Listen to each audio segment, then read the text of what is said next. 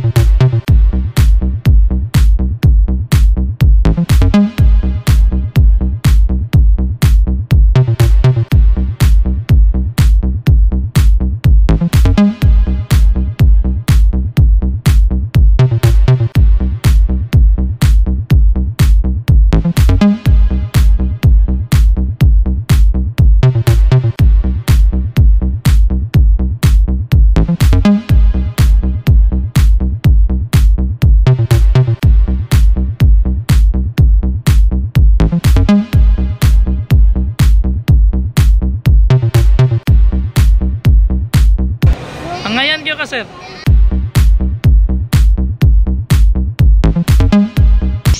Welcome back once again. Muli ho tayong nagbabalik. And saan ka man ngayon naroroon, sana po ay ayos ka lang dyan at lagi kang nanonood or nakaantabay nitong ating mga videos. At syempre pa, kung ikaw ay hindi pa po subscriber, well, please support our channel. Please subscribe Don Istoy TV and click all the notification bell so you'll be notified as well sa ating upcoming new videos. Alright? And what will be our main content for today? Recently po ang Mitsubishi Car Company ay naglabas po ng kanilang pinakabagong model na sasakyan. Ito po yung kanilang Mitsubishi Strada na pick-up car. At ginawa nila, redesign po nila, not just a redesign but the whole total package as well. Ang kanila pong international name na Mitsubishi Triton ay dinala po nila dito sa Pilipinas ngayon. And in fact, ito po ay napaka-pormahan, napaka-astig, napakaganda ng kanyang porma. So ang tanong ho ngayon, ito ba ay reliable? Ito ba ay convenient? Ito po ba ay pasok sa preference? Lalo na po yung mga Pinoy dyan na car enthusiast. Okay? So sa video po na ito, samahan niyo po ako hanggang dulo po ay malalaman po natin kung ito po ba ay talagang competitive sa Philippine market. Alright?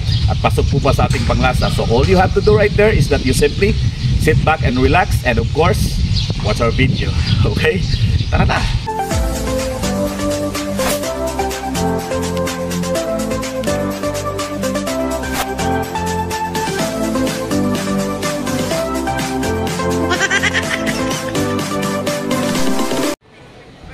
Welcome back everyone. We have two different color choices right now.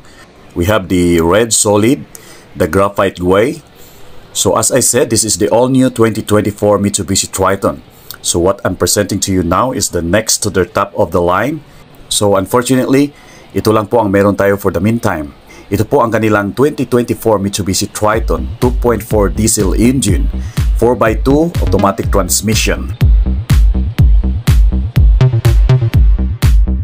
Well, first of all, ang napansin ko agad dito, so much sophisticated po ang kanyang front fascia. Ang laki po ng ipinagbago. Kung dati parang singkit ang kanyang headlight, now ay mas naging super bold. And it looks like very aerodynamic configuration. Mas naging square type po ang kanyang mukha and very perceptible na talagang masabi mo na may dating talaga. And it's very aggressive and authoritarian po, lalo na po pag nakasalubong mo ito sa daan.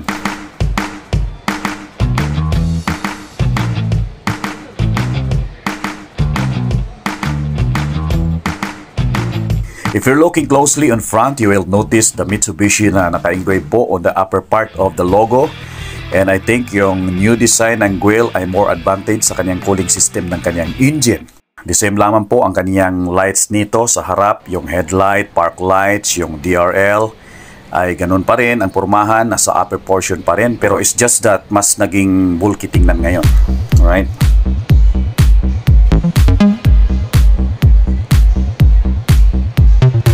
Now looking at the side, meron itong kabuoang length na 5,320 mm. Ang width naman ay 1,865 mm at ang height is 1,795 mm. Ang wheelbase naman po nito ay 3,130 mm with a ground clearance of 222 mm. Alright? Then silver accent yung kanyang mga grab handles. When it comes to their tires naman ng Triton GLS 4x280, it runs on 18 inches alloy wheels and its tire size and type 265x60 R18 and radial respectively. And surely, di na po kayo mabibitin dito, ano?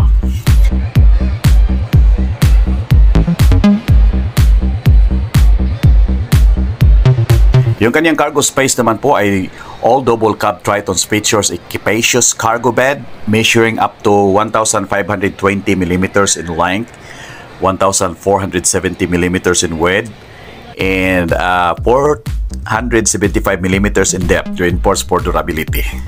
Kaya lang, what I didn't like here is that pahirapan po ang pagsara ng kanyang cargo tailgate. In fact, that it doesn't equip with a bar supporting system for the tailgate. But I don't think it's gonna be a major issue, right?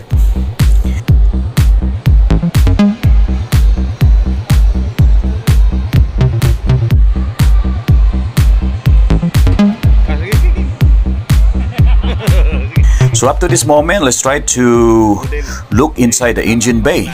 What would be the engine specs of this new Triton? Well, it has an engine size of 2.4 liters, displacement of 2,442 cc. It has a 4 cylinders and a 16 valves. Ito po ay may 6-speed automatic transmission. So napakalakas naman ang kanyang output at maximum torque. It has a horsepower of 181 at a 3,500 RPM and a maximum Newton meters of torque na aabot ng 430. Super lakas po nito at around 2,250 RPM. And of course, meron po naman itong fuel capacity of 75 liters. At least malayo-layo na rin yung travel time nito. Alright?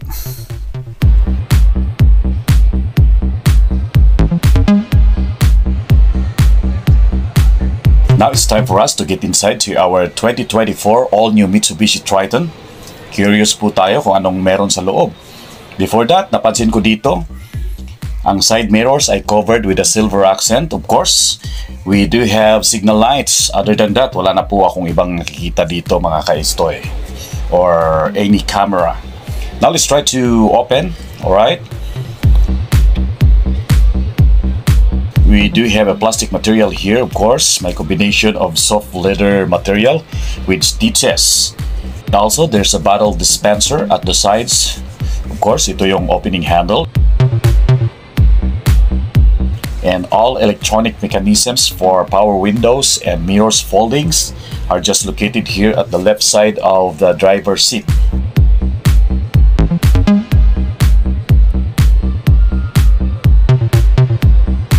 We can notice here the seat adjustment. It is a manual system. So upon opening, you are greeted here by a newly designed dashboard. So ito yung upuan niya. Di pa siya fully leather type materials talaga.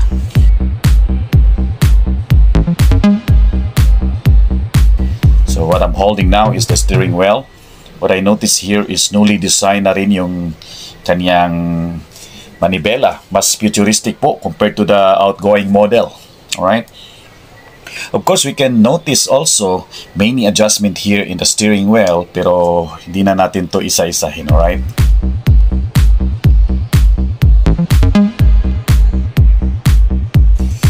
Looking here at the center console sa baba, the handbrake is also manual, meaning yung nakasanayan ho natin na cable type, ano?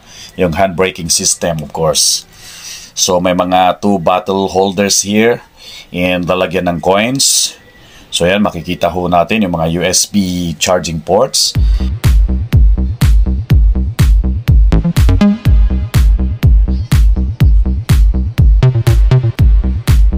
And of course, looking on the dashboard, it is equipped with a 9 inches digital infotainment system. Centered armrest here, you can put anything you want. Malaki-laki din naman ito eh.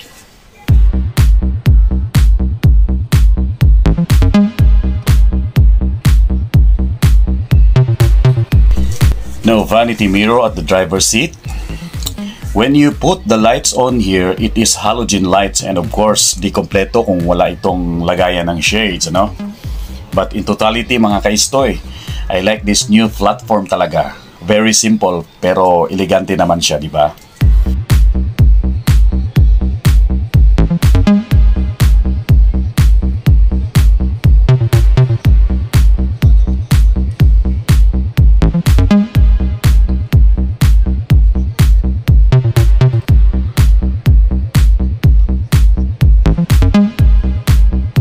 Nga pala, hindi pa ito push start button.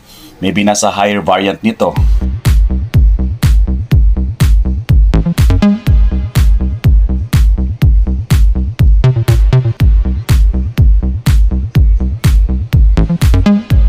Unfortunately, I wasn't able to check this one if yung kanyang steering wheel po ba ay tilt or telescopic po ba.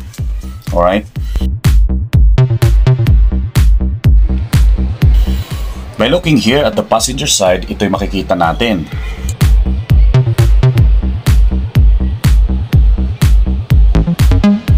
Of course, we do have a vanity mirror here.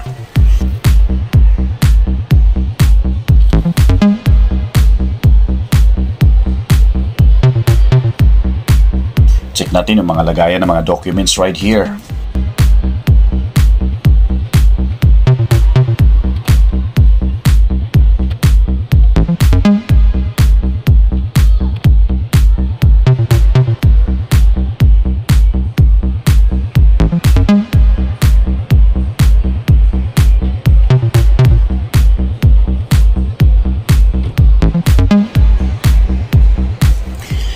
Now, dito naman po tayo sa second row seats.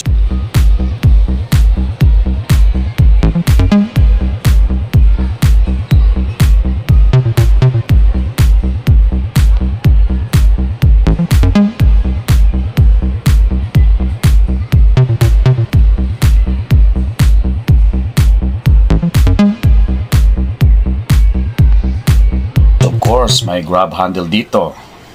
You can notice here at the back yung mga charging ports again, but unfortunately walang aircon vents po dito, at saka tama-tama lang din yung kanyang space. So itong light sa gitna ay naka-halogen pa rin.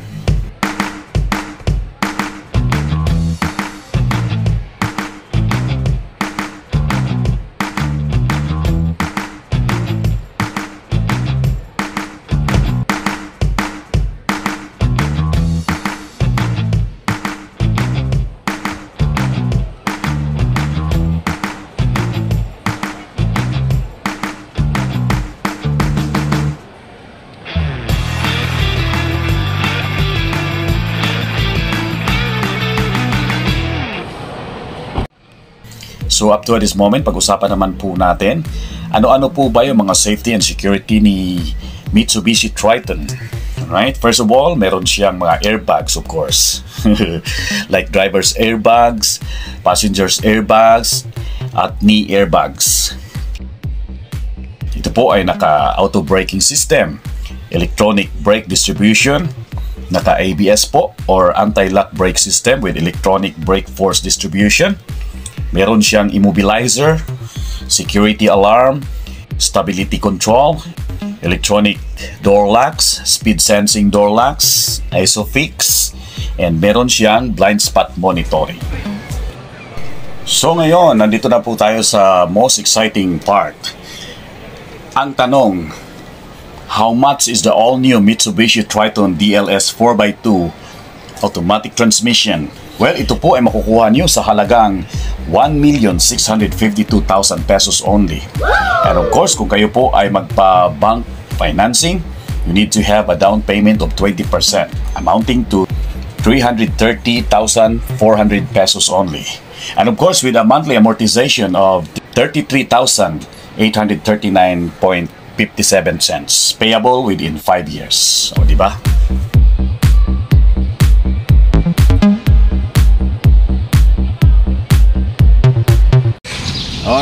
Alright, okay pa sa alright. Ayan po ang ating kabuuan ng ating video for this time around. Thank you so much for being with us.